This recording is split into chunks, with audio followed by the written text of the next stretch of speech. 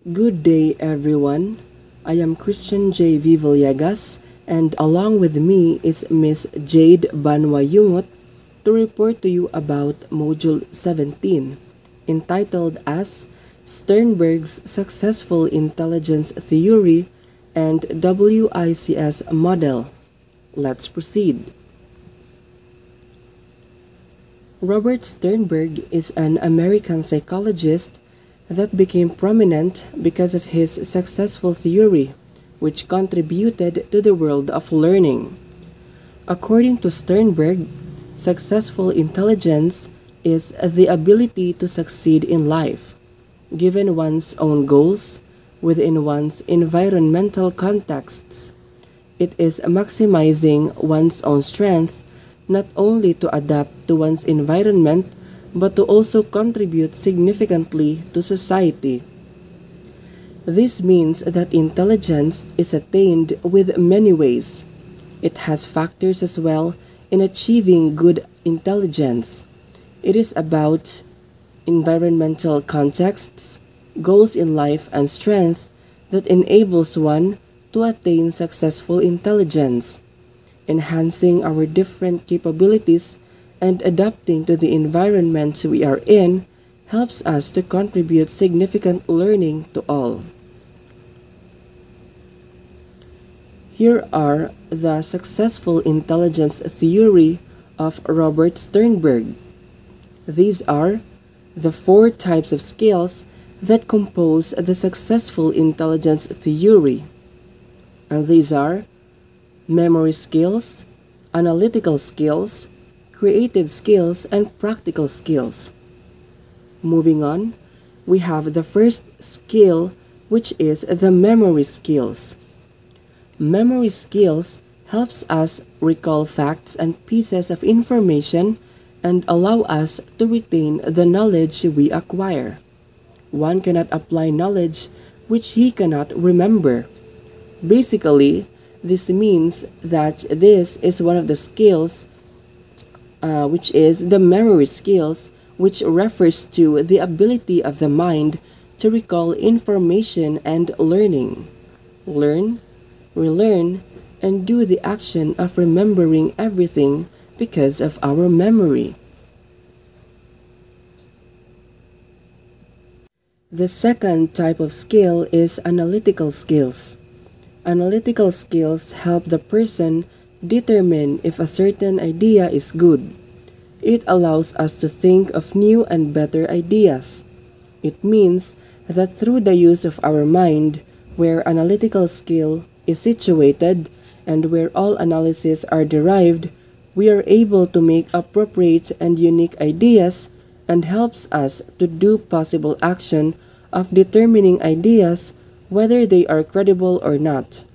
It empowers our thinking to think of ideas or other matters. The third type of skill is all about creative skills. Creative skills allows a person to come up with new ideas for better solutions to a problem. It makes one flexible and able to adjust to change in one's situation. This refers to the idea of how amazing individuals are because of the fact that they can artistically and intelligently construct good solutions to support problems and many things that a great creative thinker has to provide. Being motivated, inspired, and flexible are products of an individual who consider themselves as possessing creative skills. The fourth and the last type of skill is all about practical skills. Practical skills enable a person to apply what one has learned. It gets us to actually do what needs to be done. Practical, which relates to the word practice, means that having this specific skill enables learners to apply what has been obtained, may it be things acquired related to education or other matters. The balanced combination of the 4 skills are what leads to successful intelligence. Being able to possess or hold these essential skills are what leads people to greater and genuine success. In short, successful intelligence, which are made possible in order to have a meaningful way of living.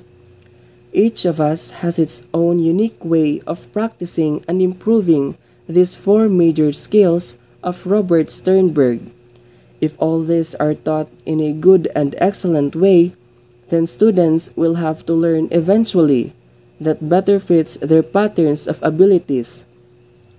Let us be reminded that holding all this would improve our mind, memory, analysis, thus enables us to formulate innovative ideas and put all this into application. The WICS model. It is a model made and developed by Robert Sternberg in 2010. In the WICS model, intelligence is viewed as a set of fluid abilities to learn from experience and to adapt to one's surroundings. WICS model is a recent model of how humans think and reason that can help us understand how students will learn most effectively. It aims to develop basic abilities to true expertise. WICS stands for W for wisdom, I for intelligence, C for creativity, and S for synthesize. The WICS model aims also to develop our abilities. Sternberg presents a model for education that is relevant to the need of the times. He created this model simply because of the fact that it is what the education is needing right now, and as well to the students most importantly. Your role as a teacher is not to educate the mind alone, but to educate the soul as well. The role of a teacher must not to focus on enhancing and developing one aspect or domain of an individual or of an student, but to other aspects as well. In teaching, it is important to integrate questions, tasks, and activities that target the development of wisdom. Let us always remember to include or involve the use of questions, tasks, and activities to improve experience of students and further their learning. Applying Sternberg's WICS model in the teaching-learning process through instructional and assessment uses. How to teach analytically. In teaching analytically, you need to make students use their critical thinking skills, and to able to do that, you can design activities that can provide opportunity for the learners to analyze, critique, judge, compare and contrast, evaluate, and assess. How to teach creatively. Creativity also applies in the learning process. Learn to think out of the box and design tasks and activities that enables the learners to create, invent, discover, imagine if, suppose that, and predict. How to teach practically. Have in mind some real-life situations where students can use what they learn to meet their own and others' practical needs. It is best to learn when real-life situations and experiences are being integrated in the learning process. Design tasks and activities that allow your students to apply, put into practice, implement, and employ. How to teach for wisdom. Learning goes beyond about just gaining knowledge. One of the goals is for the learners to think and to see and understand the point of view of others. It is developing your learners to consistently act based on positive ethical values. You teach for wisdom when you are able to move your students to try to find common good, see things from others' point of view, balance your own interests with those of others and of institutions, look at long term as well as the short term, reflect about how one can base his every decision on positive ethical values, appreciate that in life what is seen as true and effective may vary over time and place.